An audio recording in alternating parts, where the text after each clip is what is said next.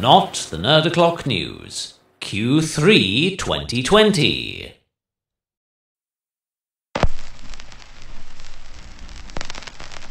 The facts as I know them are not facts but theories. Thus, elements of the following fantastical, known partial truths may be founded upon fragments of fruity fiction, and any similarity such content might manifest to entities and events within your realm of reality is purely coincidental.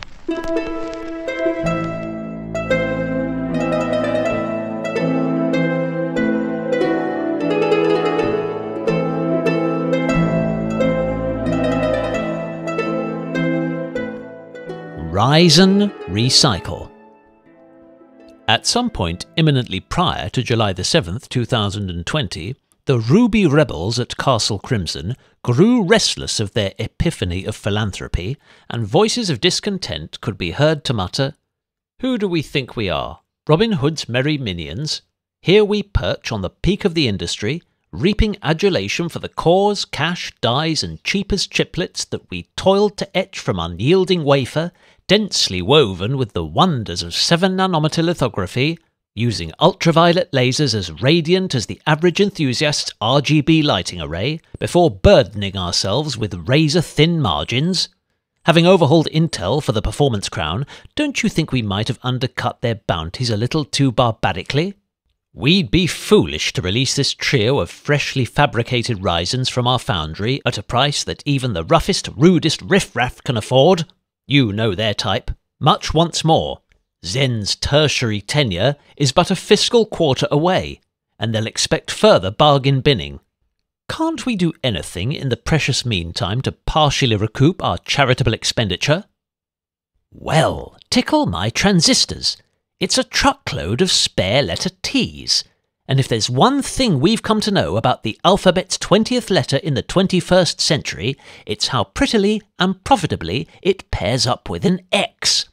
It would scarcely be extreme extortion to commercially exterminate 3 existing Ryzen X's and extract the merits of these surplus T's by tacking them onto the tails of their turbocharged twins, ditch the bundled cooler, then charge a few dollars extra for an extraordinarily exciting boost frequency bonus.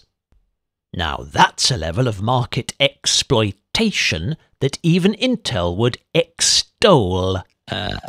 Pardon me, but I'm not certain as to why you're complaining. After all, Intel phased out stock coolers for their high-end processors in 2016 when Skylake was introduced. It's perfectly reasonable for AMD to follow suit 4 years later, especially after bundling such quality solutions since Zen's inception. Yeah, that's a fair point, but it still doesn't excuse the price. $100 for 100 megahertz and a net performance gain equating to Bob Cratchit's Christmas bonus, please. But the higher quality silicon meant it could sustain those speeds at a lower voltage. But with the same power consumption. And in fact, AMD's official prices for the outgoing X chips only ranged from around $25 to $50 less. But up to $100 from competitive e-tailers, and without a cooler, which would cost you at least $50 extra.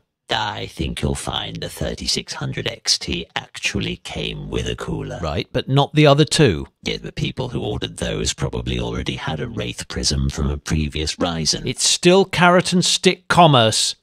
Now go and shove your head up our comment section. Pixelated prophecies. During a prolonged and unsettled period of globally enforced social isolation, a substantial subsection of the tech community suffered a collective and increasingly compulsive attack of CSS. Not cascading style sheets, but rather cyclical speculation syndrome. This largely occupational condition has a broad and complex history, with most chronic sufferers being those with extensive careers in the fields of news and current affairs.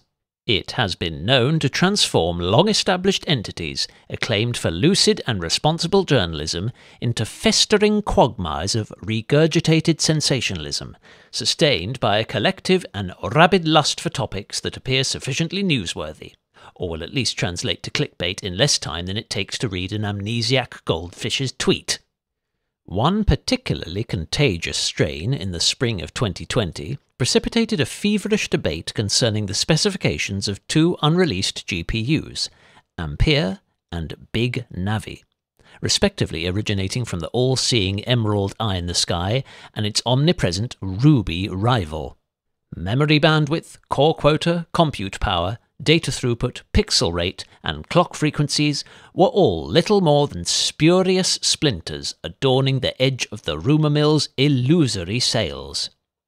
But that didn't deter a contingent of stat-starved influencers, all ravenous for subscribers and promotional review samples, from willfully forsaking any desire for facts, resulting in a relentless chronology of capricious subjectivity, punctuated by such tabloid-evolved titles as NVIDIA are screwed, AMD are completely screwed, NVIDIA are wholly and utterly screwed, AMD are thoroughly, entirely and irreversibly screwed, Big Navi set to brutalise Ampere, Ampere apt to annihilate Big Navi, rampant Navi ready to ravage rotten Ampy, Prince Ampy poised to poleaxe puny Navi, King Navi created to crush crappy Ampy, Royal Navi reared to roast rubbish Ampy, puns of Navironi, navigating to victory, empirically supreme.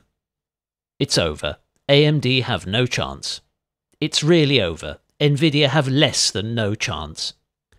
Ampere amped to its 8,192 cores, as confirmed by a later expunged tweet.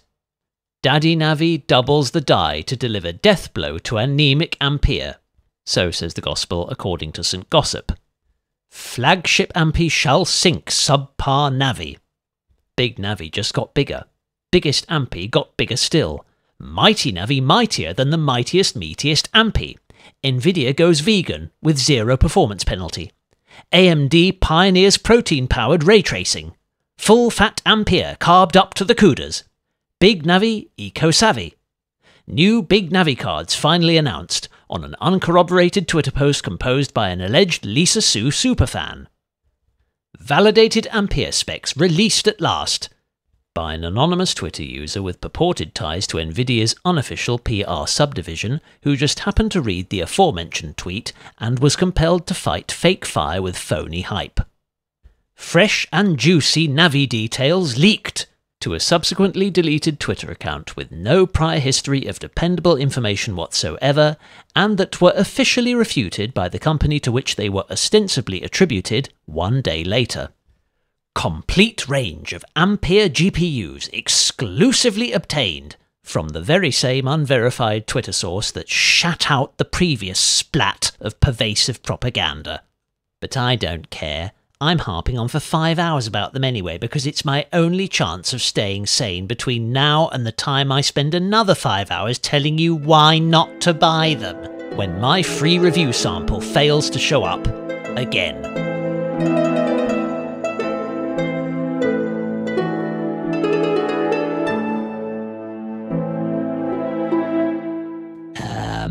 Far be it from me to be pedantic, but I think you'll find that most of those rumours actually turned out to be true. Yes, but it doesn't make them any less irritating. Now get out!